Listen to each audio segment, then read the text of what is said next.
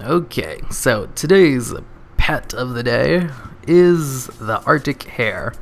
I call mine Hayaku. It just means like hurry up or something in Japanese. I don't know. I just thought it was a cool name. Anyways, Arctic hare, the SS breed, is considered a tier 1 pet. It's really good. Tier 1, top tier, you know, like one of the best.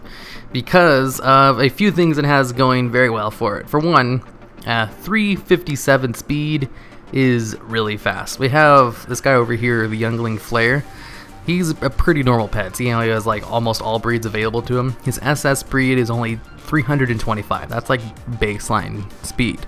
If someone is an SS pet, that's about as fast as they usually go, except for there are some exceptions.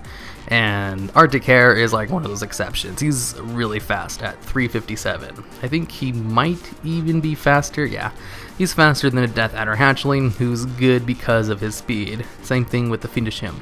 333. Arctic hare, 357, blows them all out of the water. The Arctic hare is the fastest pet in PvP that's competitive and not a flying type. So he's just really good for a lot of things. Plus he has a couple of moves that really take advantage of his ridiculous speed. Oh, actually, you know what? I have like this little checklist I have for this video. What I was going to talk about.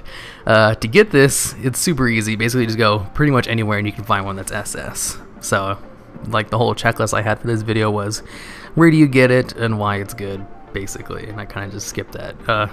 Arctic hare is super easy to get. Just look for an SS breed and you're good to go. And then just change it to a rare breed with a pet stone. So much easier to do that because pet stones are really easy to get than it is to look for a rare one. Saves you so much time. Okay, now that's out of the way, let's talk about why he's so great. So, like I said before, he's really fast. You really don't want any of the power breeds because they hit like nothing. The only power breed I think he has available is the HP breed, and that one only hits for 257, which is super weak because like the baseline power ones are at 325, you know, just like the same for speed. Like actually I have a flare youngling that's also a power one at level 25, so let me take a look at that one. This is the SS one. Yeah, see the flare youngling at power, it's only at 325, which is not half bad. That's like baseline. And the only power breed available to this one is 257, which is like super weak. So you don't really worry about their attack. They do decent enough damage. You're gonna be whittling away at them. Okay, so yeah, he's not the strongest pet in the world, but he is super fast. And because of his two abilities, dodge and burrow, that speed where you can outspeed basically anything but flying types. Because, you know, flying types have the ratio where when they're above 50% health, they're 50% faster. You have your dodge ability. If you go first in the round with dodge, you're basically getting a free turn off of it. Because if you go first, you're going to dodge whatever attack comes at you during that turn. And then you're going to have the dodge buff, you know, during your next turn. So you're basically using up the ability to dodge, and then on your next turn you'll have dodge, where you're basically not going to take any damage except dot damage. Dot damage will hit you through a dodge, as long as the dot is already up before you use dodge. So you have that free turn to just use a flurry. And then you have burrow, which since you're faster than your opponent, you can use it proactively to dodge an ability. Say they're like charging up a deep breath or something. I don't think I have a pet that can actually use deep breath. Say they have some kind of like multi-turn ability, or one of their abilities is about to come off cooldown. Let's say like Son of Seath, Drain Blood is about to come off cooldown. You could use that opportunity to use a burrow to block Drain Blood, which is really great because if you are able to dodge that Drain Blood, then you can probably kill it. Because if you're able to dodge those Drain Bloods on a Son of Seath, that's like the best way to take it down, because Drain Blood's pretty OP. So, the Arctic hare being able to dodge with two abilities is really what makes me good. There aren't really too many other pets that have the ability to dodge two abilities. There are some that are able to dodge like one, some of them have dodge, but most other pets don't have a dodge and a burrow. But the dodge is way better than burrow, because burrow only blocks for that one turn, and your opponent knows exactly what they're going to be hit with on the next turn. Since you were faster, you were able to dodge them, but on the next turn they can just pretty much hit you with whatever they want because they know you're going to come out of the ground to hit them. But Burrow does hit decently hard, so you don't have to worry about that. Okay, so we've got Dodge and Burrow out of the way. Those two abilities are really great, and you usually only ever take Dodge and Burrow. But there is an interesting thing about Flurry. Now, there are a lot of other pets that have multi-hit moves, and almost all multi-hit moves, like, they have the same clause to it, where pummels the enemy 1 to 2 times, dealing whatever damage. Hits an additional time if the user attacks first. So the Flare Youngling has Blitz, which is basically like Flurry. The Ravager Hatchling has Rend, which is basically like Flurry, except these two hit a little bit harder. I think the Ravager hits really hard. I'll do my own video on Ravager later. But anyways, yeah, they both have abilities where they can go first, and they both go first a lot because he also has like a slow or anything. But Arctic Hare will be able to use that extra hit a lot more often than these two pets because he is just so fast. But there's one other thing about Flurry that you should probably know about, and also kind of bumps him up above the rest of the, you know, Blitzers and Wrens or Quills, is that Flurry hits multiple times no matter what. It's like it's scripted differently for some reason.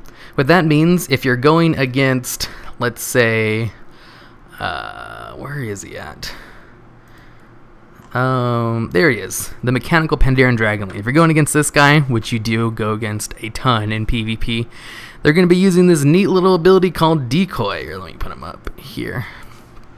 Decoy, which blocks 2 attacks. If you're going against the Decoy with a Ravager Hatchling, and you're faster than the Mechanical Pandaren Dragonling, and you're using Rend, it'll only absorb 1 attack, because it does the additional attack only if the first one lands.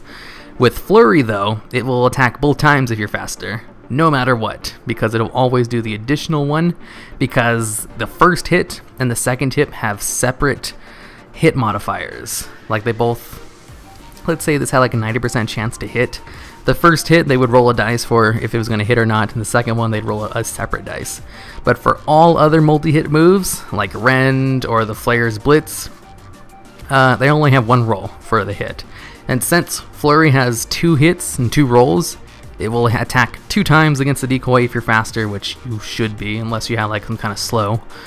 And it'll get rid of Decoy in 1 move, which is amazing because the other ones don't. They'll still need to attack 2 times, take 2 turns to get rid of the Decoy. Rabbit can get rid of it in 1 turn, which is ridiculously good. And only Flurry. Flurry is literally the only multi-hit move that can get rid of a Decoy in 1 turn. All the other multi-turn moves don't work that way. So that kind of what separates the Arctic Hare from the rest of the pets.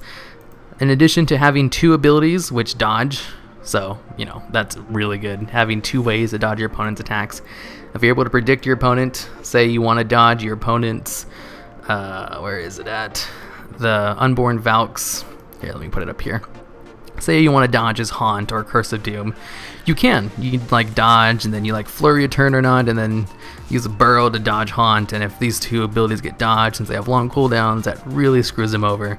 So Arctic Hare is really good at taking out Valks, and Valks are really popular in PvP because of, well, I'll go over that in a different video. So, well, they also have like the type of bonus. They're really good against Valks. That's kind of what makes Arctic Hares good, is because so many undead pets are good in PvP. So yeah, he's able to dodge 2 abilities, plus his Flurry is scripted differently from all other multi-hit moves, so he's able to take out Decoy in 1 hit. So those 3 things, if they ever do fix Flurry, he'll be bumped down from tier 1. He'll still be really good, but because of the bugged Flurry, well, I wouldn't say bugged, it's scripted differently. It's basically how all the other multi-hit moves should work, but it's the only one that actually does work that way, where it'll hit 2 additional times if one of the abilities get dodged or blocked, because the other ones, they only like hit once, unless they have to like hit the first time for the other ones to actually hit. And Flurry's the only one that it doesn't matter, because it hits 2 times anyway, no matter what, as long as you're faster than your opponent. So It can even get like the third hit off, so you can still like actually hit a Dragonling during the flurry. And I can't stress enough how good that is, just because of how prevalent Pandaren Dragonlings are in PvP, because decoy is a really good ability. Plus, he's able to dodge abilities. I think, you know what, I pretty much already talked about it. I'm just going to be repeating myself. So, to sum this up, Arctic Hares are good because they're really fast if you have the SS breed. The only thing that can outspeed them, you know, out of good pets are flying types. So there's only like one pet that can outspeed him that's a tier 1 pet.